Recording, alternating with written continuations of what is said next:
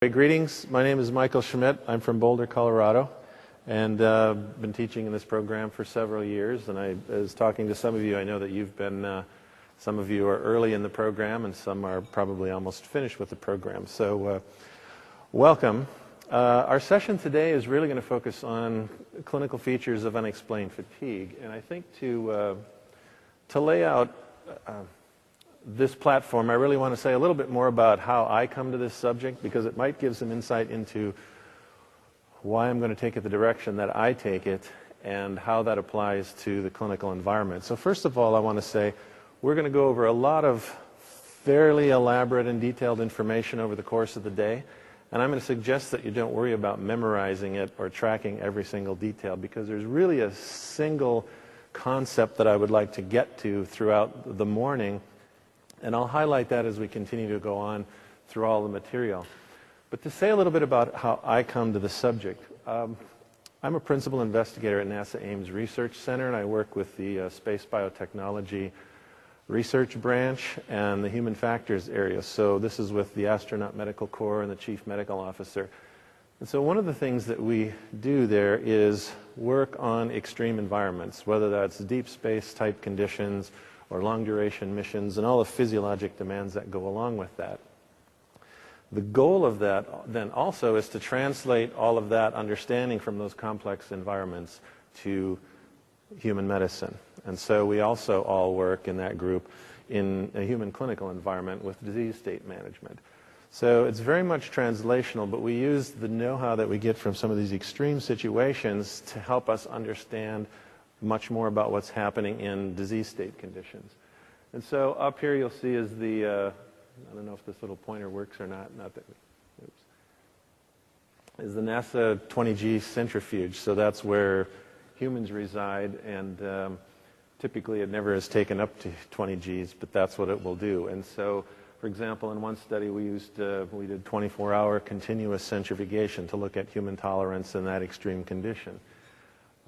We are also collaborating with the Stanford Human Performance Laboratory, and so in that group we are looking at essentially elite athletes, elite performers, Olympic performers, and we also work with the Corvette Racing driver physiology program, which is basically the Le Mans type race where drivers are going for shifts of 2 hours and then over a period of a total of 24 hours. So these are really extreme conditions where fatigue comes in to play very distinctly and in some very unique ways. Some of it is pure physical or peripheral fatigue. Some of it is very much central fatigue.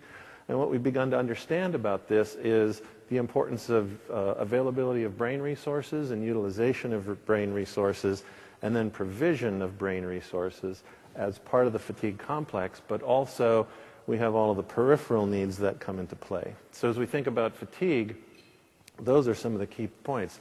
Peripheral versus central, and what are the metabolic elements of fatigue in those situations. So as I said, we take those understandings from these extreme environments and then apply those to the clinical environments, whether that be diabetic-associated fatigue, cancer-associated fatigue, or really one of the more difficult clinical conundrums is, as you well know, is fatigue of unexplained origin. So we don't have a classical diagnosis on which we can pin the fatigue or the exhaustion or the poor exercise tolerance. And now where do we start? And so what I really want to do is focus on that unexplained fatigue. And so as you probably know, fatigue is the second most encountered complaint in primary care. These are some of the common descriptive terms, and we'll move fairly quickly through this before we get into some of the very detailed depth of the subject. So you're familiar with all of these common complaints: fatigue, tiredness, weakness, exhaustion, drowsiness, dizziness. Asthenia is a word we use. Of course, patients don't use that word. Piper breaks it down this way into behavioral, which is interference with normal activities; affective, so how fatigue is described; sensory, those are the feelings associated with fatigue; and then cognitive, which are mood, memory, and thinking components. So these are the typical labels that we associate with fatigue: chronic fatigue syndrome, unexplained fatigue, myalgic encephalomyelitis, fibromyalgia, excessive daytime sleepiness. These are descriptors. Some of them are diagnoses.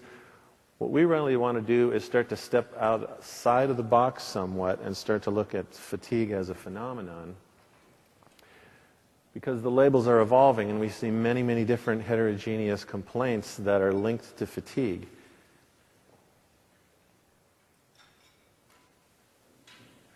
So let's look at some of the differential diagnoses, because these are the things we all know about, but I want to illustrate those just very briefly before we move into the core of this. And that is, so obviously there are endocrine disorders that have to be considered in fatigue. So these would be the first clinical components that we would want to rule in or rule out, those being thyroid disease, pituitary, hypothalamic, adrenal, diabetes and obesity being among those that we would call in the category of endocrine diseases.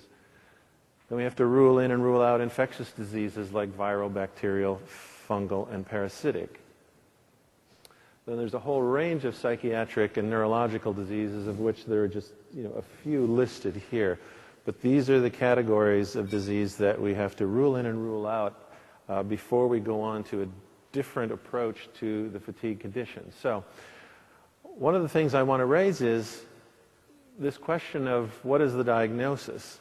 And I want to change our thinking, at least for discussion's sake, to is this the right question? In other words, is the diagnosis important or does it constrain us in some way? So often we have a diagnostic category and we're treating the diagnosis. But we could use a couple of examples. That we have a case pool of about 50 patients with fatigue right now, and their metabolic panels are all drastically different. And these are cases of unexplained fatigue. And so if we look at a metabolic panel of 150 to 200 analytes, they're all very different and very unique. So the phenotype is fatigue, and the metabotype, if you will, is very distinct. So the fatigue looks similar, and the metabolic profile looks very unique.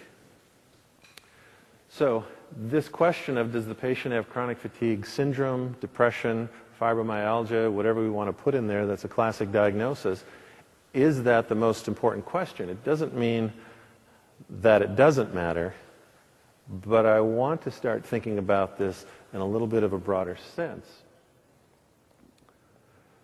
So is there another set of questions? Is there a common path? So one way to approach fatigue then, unique among clinical presentations, is that what are the collective forces that have come to bear upon energy metabolism? Because one of the first things to fail in any disease state is energy metabolism. And especially if we look at the resources that the brain requires, which is about 20 to 25% of oxygen and circulatory supply.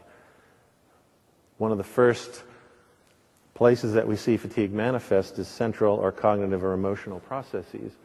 So then we ask the question, what are the inputs, intermediates, and outputs? And these I'm really looking specifically at metabolic or dietary or nutritional, but we can really look at any kind of an input and an intermediate and an output. And those are some of the things that we want to talk about today in a very specific way to understand then how to, in a targeted manner, manage the patient with unexplained fatigue. So how do we assess those inputs and outputs regardless of the label or the diagnosis? So to illustrate that, I want to describe one case that we had about 8 years ago, who was a young man who was a distance runner with severe unexplained fatigue, had been through UCLA, he had been through UCSF, and he had gone from running about 10 miles a day to the point where he could only get around the track by walking one time. And so we did a metabolic panel that consisted of about 300 analytes, and on that metabolic panel there were 37 markers that we would consider either outside the reference range where there was one, or in the first or fifth quintile, meaning at one extreme or the other, for analytes that did not have a reference range. And among these were actually some fairly common metabolites. So we had very, very high methylmalonic acids. So we know that he had a B12 deficiency, severe fatty acid abnormalities, severe amino acid deficiencies, and he had a intestinal infection, et cetera, et cetera, et cetera. The point being there, the phenotype was fatigue, but there were so many metabolic markers that are outside normal ranges. And so the approach that we used was to treat the metabolic profile and to treat the system rather than treat the diagnosis.